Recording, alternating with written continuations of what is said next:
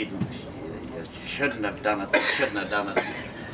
And Michael saying, I didn't. And he said, yes, you did. He says, well, you dirty dog, you shouldn't have.